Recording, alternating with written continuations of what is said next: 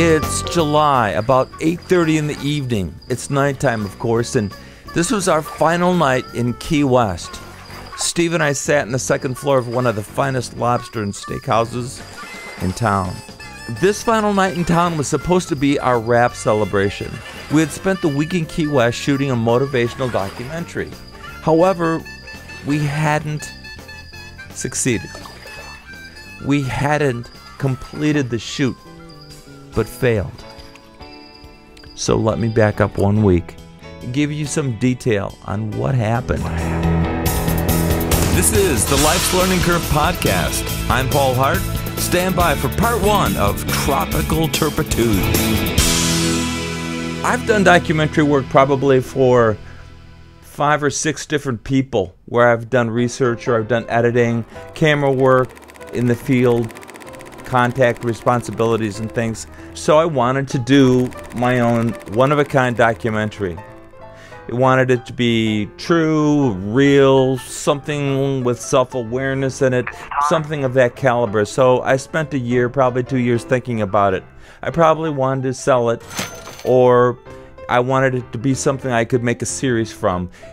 I needed a subject and I needed some content, and boy did I find a good person to help me out here. It was my friend Greg from Key West. Smart as a whip, talented. He had life experiences that went in every direction. In his brain, it was like cloud storage. It was everywhere. He had so much to say, and he could say it in such a short, brief, concise period of time. I thought Key West was a perfect setting.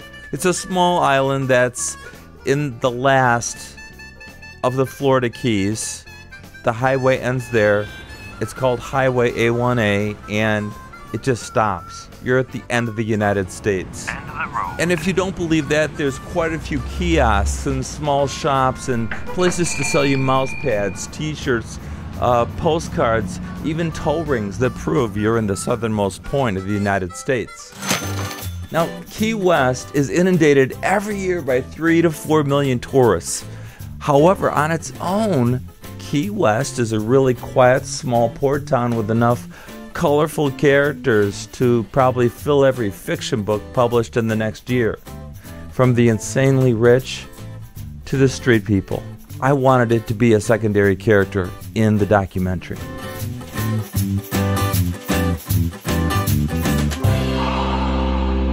So let's jump ahead. We'll cut ahead to about 2 to 3 months later. It's July, about 8:30 in the evening. It's nighttime, of course, and this was our final night in Key West. Steve and I sat in the second floor of one of the finest lobster and steak houses in town.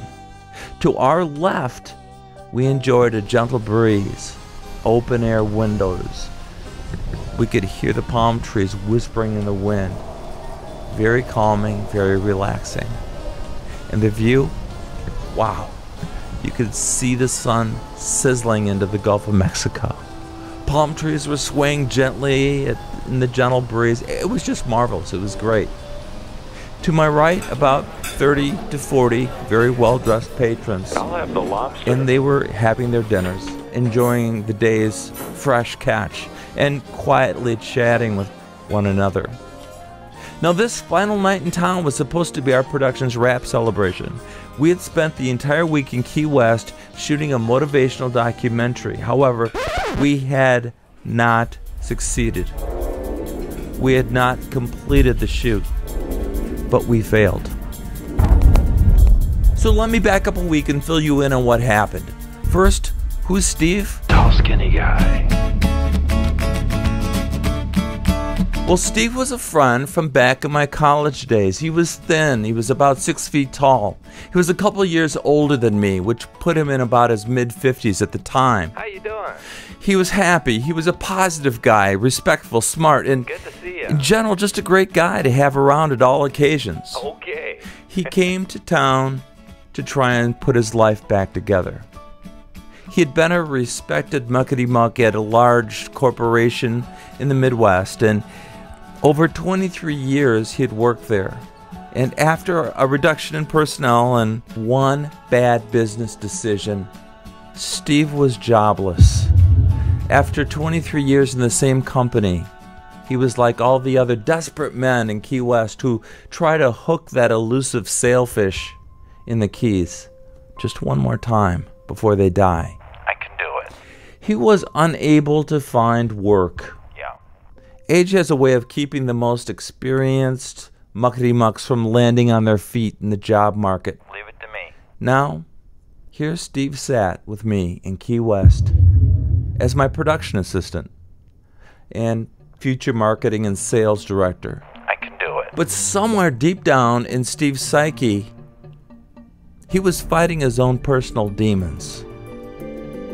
Deep down, unknown to me, unknown to probably everybody, Steve had a drinking problem.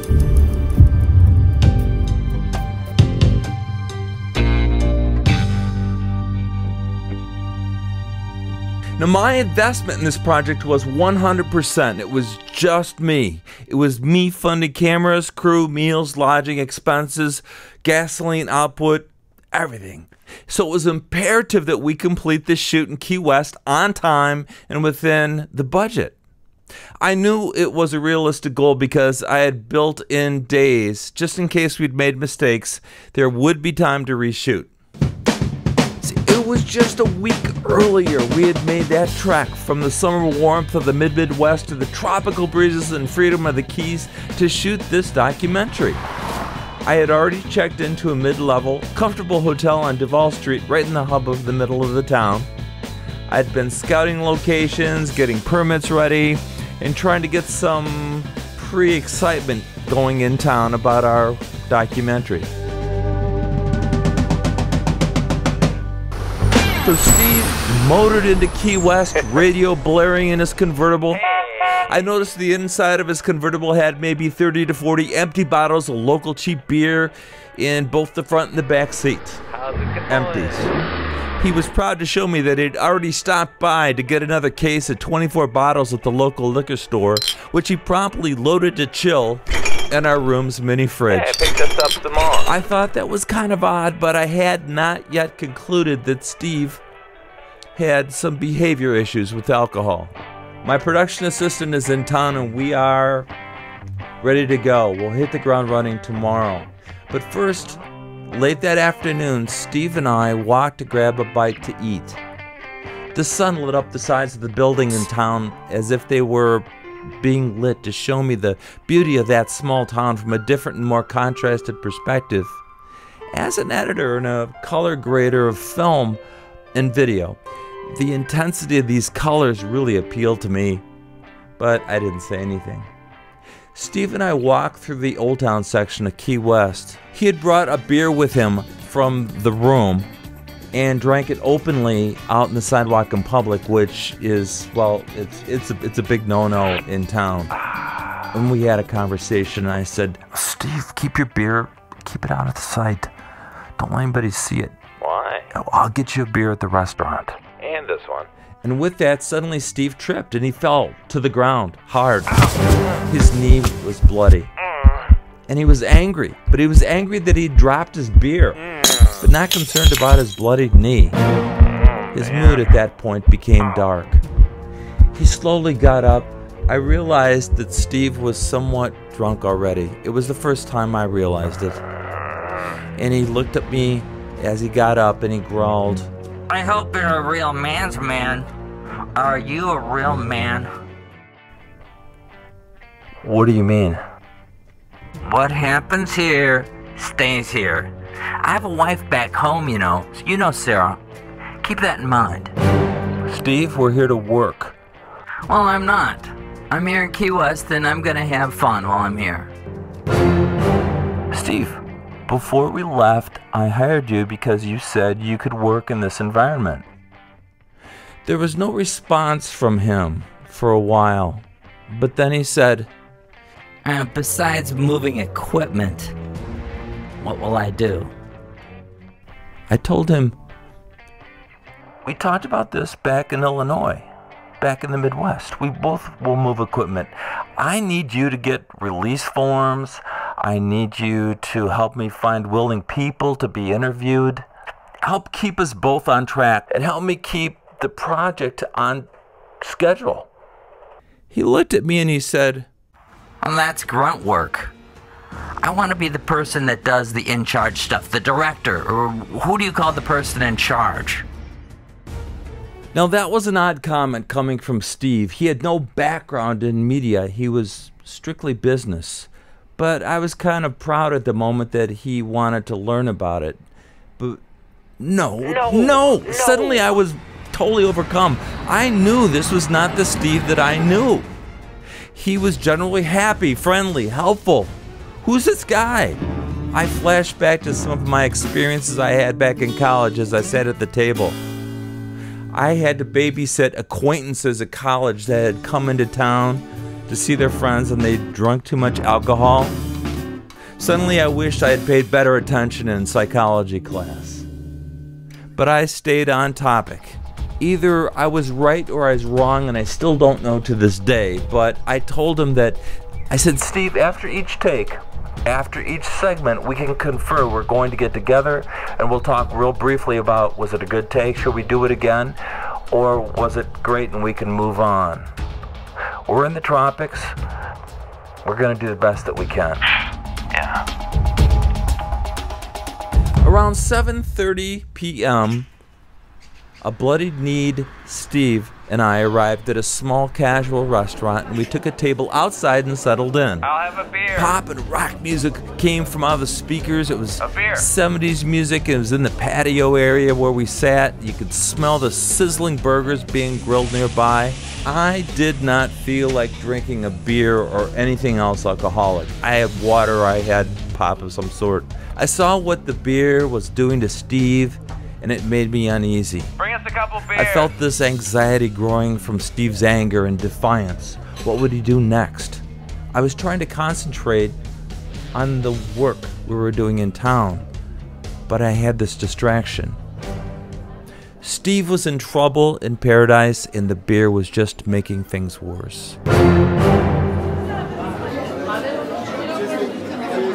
Next, the waitress came to our table, and Steve uttered one of two phrases he would use over and over the entire week on a broad range of women and girls. Can I just say, you have the most beautiful face I think I've ever seen. I bet you get told that all the time, do you? Our waitress summed up Steve's overconsumption issue immediately and said, "Thank you," and walked off. When she returned with our food, Steve jumped up. Steve grabbed her by the arm, and I found myself saying, Steve, come on, let her go. The waitress sighed, somewhat disappointed, and she told me it was okay and that she dealt with this type of thing too often in this town. Steve still stood there. He had his back to me. As she brushed his hand off her arm, it happened. I heard a loud and staccato flatulence caused by all that beer from Steve. Not only had she heard, my face was in direct contact with the emissions. Not missing a beat, Steve picked up a piece of asphalt from the ground and said, Oh. I'll have another beer, please. And one for the road here. Soon the owner came over, and I kind of expected this. He asked us both to leave. Get out. I apologized. Get out now. Steve exited, grumbling. I went, and I paid the bill, and I left. Only when I reached the sidewalk, I found Steve was already in another situation. I walked outside. What I saw was Steve pulling on some 20-something young woman. He had grabbed her by the arm and held her tightly. Can I just say, you have the most beautiful face I've ever seen. You must get told that all the time. Do you? Now, this young lady was with her family. She was with her mom, and she was with her dad, and they became quite angry with Steve's behavior. I apologized for him and then physically grabbed him by both shoulders and yanked him away from the sidewalk into a nearby alley. Steve was a thin man, about 6 feet tall, easy to move. but in his condition, he felt invincible. Is that all you got? Plus, all these encounters he felt weren't his fault. I'm sorry to say this on the podcast, but he said, They were asking for it. no good. Nope. Bad. Steve looked at me, eyes became small, beady, and angry, and said, What are you doing? I said, listen, Steve, you need to go back to the room and sleep this off. You sleep this off. Forget you. Except Steve didn't use the word forget. And Steve disappeared into the night and did not return until around 11 p.m. that evening. 3 hours later, 2 men escorted Steve back to our hotel room. He had been kicked out of a local Irish bar. No, he cannot. The escorts told me that Steve wasn't to come back to their bar again. Ever again. No way. Ignorant and optimistic I was. I summed up Steve's behavior to first day in paradise, fun gone out of control, excessiveness. He'd be back to his old self tomorrow, the next day. That night was a blur to me. Stand by, we'll be back right after this.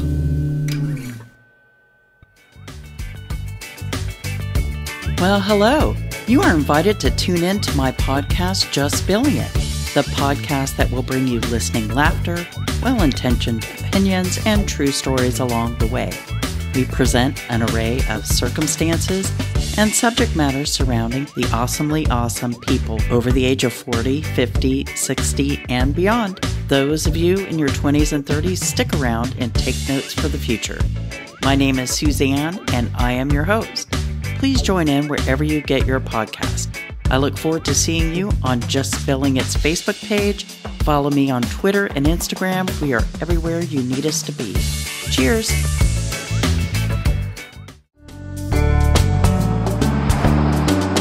Welcome back to Life's Learning Curve. Tropical Turpitude continues.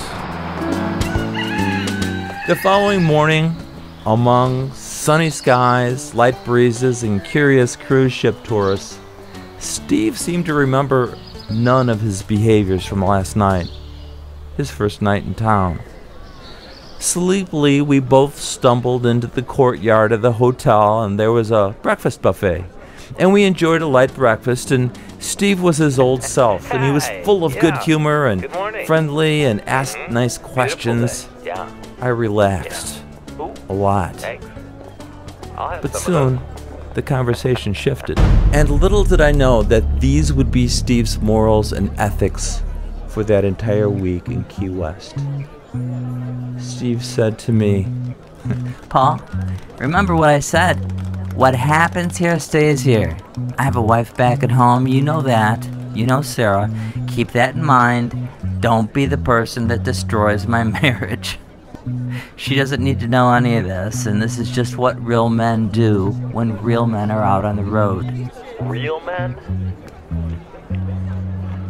"What?" Be a man's man. Come on. "Steve, we are here working. If we have any spare time, we'll look around town, we'll have dinner, we'll have lunch. The schedule's tight this week. Money's tight. We need to keep our focus even in the off hours." I shrugged off the man's man comment and left to begin to load equipment into the car. We had one of our main primary shoots that day. While inside the room, I found the kitchen full of empties.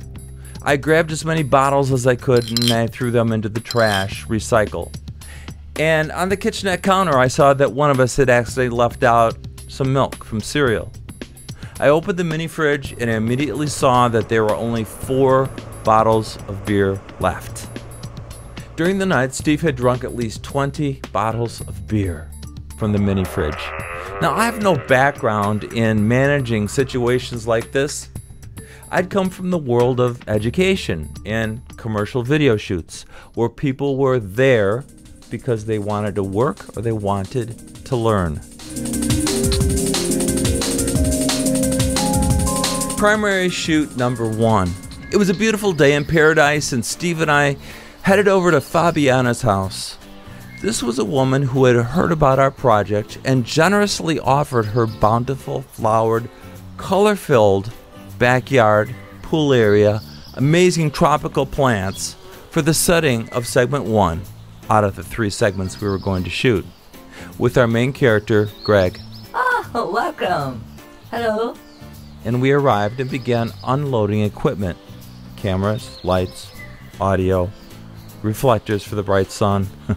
After bringing the camera case to the backyard, Steve went missing. The heat was stagnant, the air was humid, and it was very intense when you were away from the shoreline.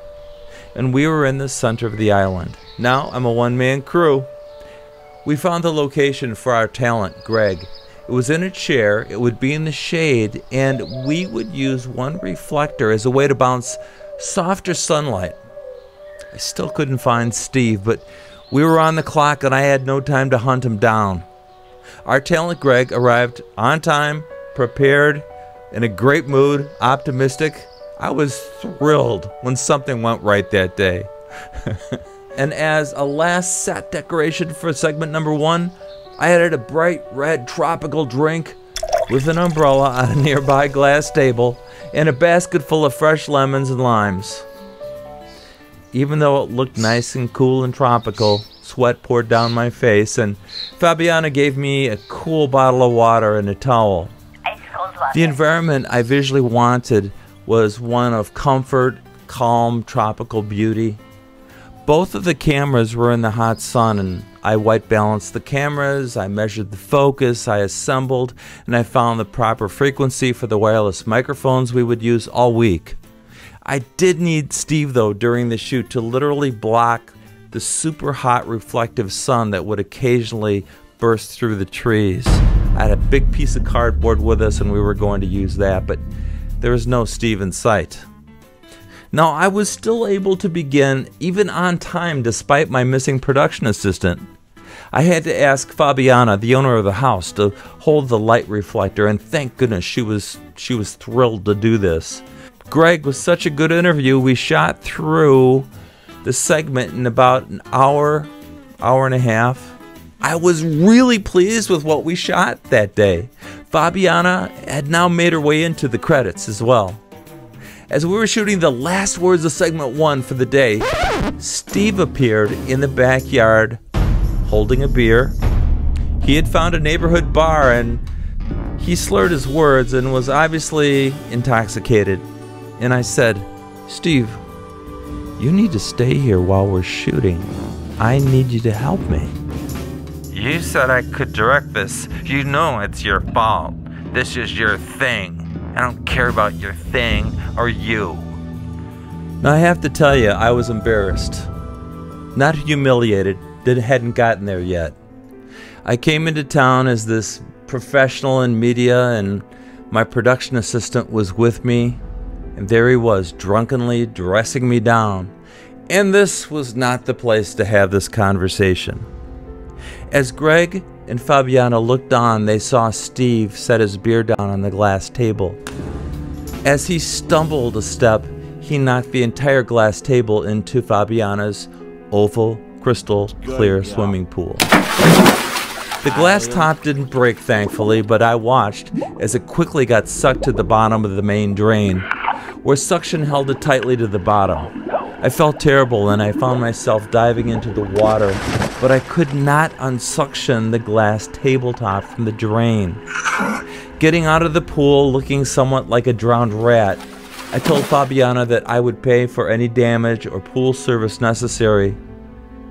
But she was very understanding and she was a very kind woman, and she told me, You would be better off to ditch that production assistant of yours. He is a drinker. Do not worry about it. About the filter, I will turn it off and it should release the glass table top from the main deep drain area. Now, I had to admit to Fabiana that I had no idea about Steve's drinking behaviors before we arrived here. I shook her hand with great gratitude, and I thanked Greg for the work he'd done that day. He grinned at me. He had to go back to work. I watched Steve chain smoke as I loaded every piece of equipment A lot of gear. back into the car, front seat and back seat. Pretty heavy, huh? During that time, I even heard Steve tell Fabiana, You know, can I tell you something?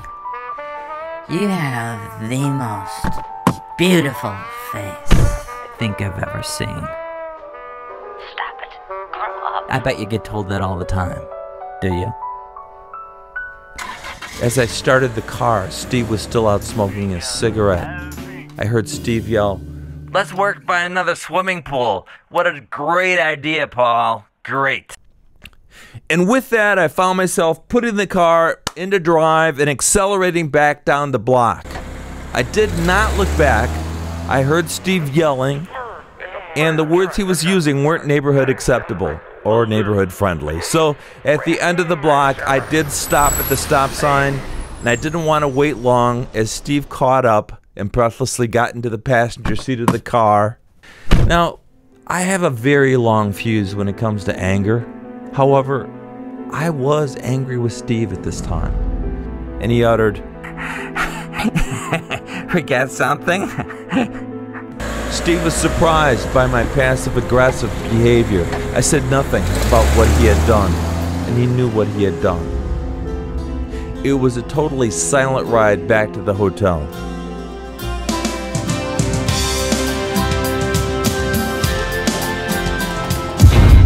Now, way out of my league, I called the one person who I knew had had to manage or diffuse many friends or acquaintances over the years from their overconsumption of alcohol.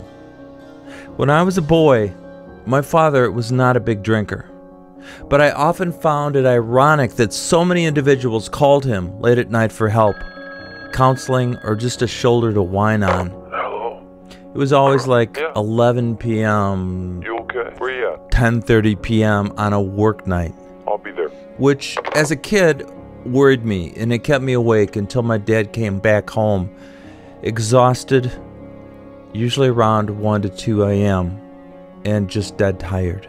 Sleepless nights of youth. A few times I even met my dad at the back door when he got in. Then, right there, 10-year-old me stood there. Is everything alright? What are you doing up? Is your friend alright? Yeah, he's gonna be just fine. He'll be okay again. Oh, that's good. I answered, and suddenly I got tired, very tired. Hey, Paul. Alcohol is not always a good thing for some people. Keep your eye on that when you get older. Okay, son? Okay. I managed to grin, and we both called it a night.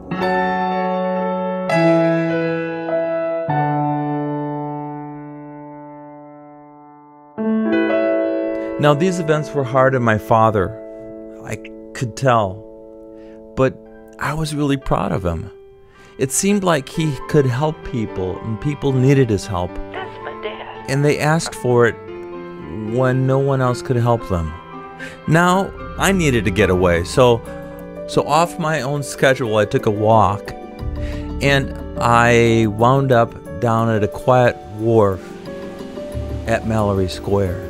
I pulled out my cell phone, and I called my father.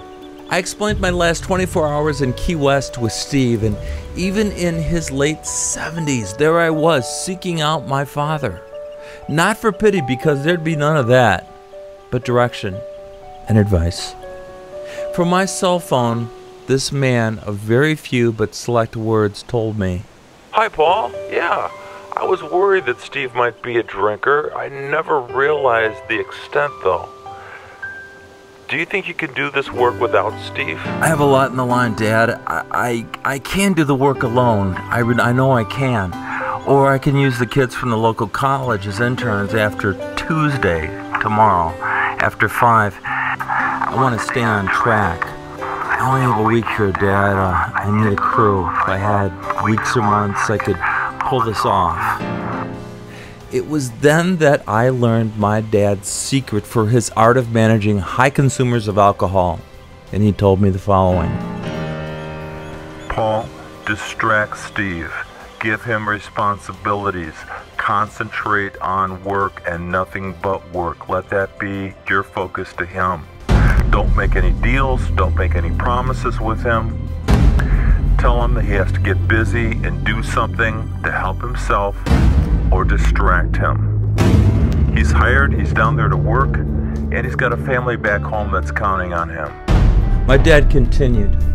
Look, I know there's more going on there than I even know, but in general, for me, this approach has helped refocus many men, drinkers, some community leaders and otherwise. Dad, what if this doesn't work? My father sighed. If Steve's an alcoholic, he may not respond to any kind of structure. You may have to send him off to do other non-existent work while you and the others, the interns, do the rest. Well, the kids are eager, Dad. They want this practical experience to help work on the project. So far, that eagerness has only been through me. These kids have had production classes, they've been recommended to me by their teacher, and I get to use them after 5 o'clock tomorrow. Are you logging footage tonight? Yeah. Well, call me tomorrow, give me an update, and let me know what happens. But most of all, don't worry. Isn't that the great thing about parents? So in the past 2 days, we've experienced assaults, apologies, run-ins, bad pickup lines, really bad ones, and a glass tabletop getting sucked to the bottom of a swimming pool. It's taken me almost 10 years to finally see the humor and the literal hands-on learning that took place. But after 10 years, I realized this experience has been a great 2 days of adventure. Just an adventure outside of my comfort zone, though. But, as they say, the most challenging was yet to come. Please listen to the conclusion of life's learning curve's tropical turpitude. Will the human spirit survive? Will it win? Huh? For Life's Learning Curve, I'm Paul Hart. See you next time.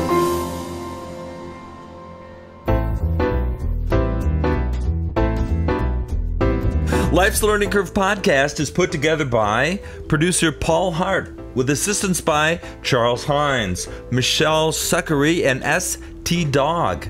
We're mixed by Heidi Cerner, technical director Ted MacArthur.